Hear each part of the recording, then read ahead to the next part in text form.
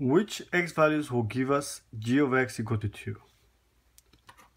If you notice, they are giving us two functions. They give you f of x, which is the line, and g of x, which is the parabola facing up. And they're asking you which x values, so we're looking for an x value, will give us g of x equal to 2. This is your x, and they're giving us the y. So we're looking for x. Y value is 2. So g function is here.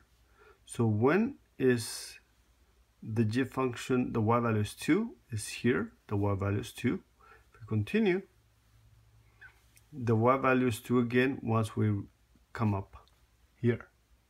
So what are the values of x? The x is -1, and x can be also 3. So x can be -1, or x can be equal to +3. Letter B. For which value or values will give us f of x equal to 3? This is your f function.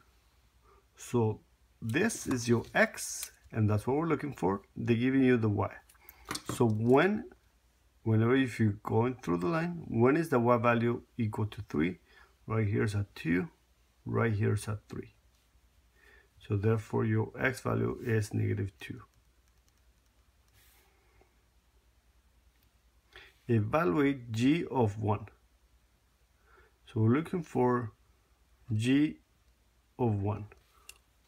This is your x value, and we're looking for the y value.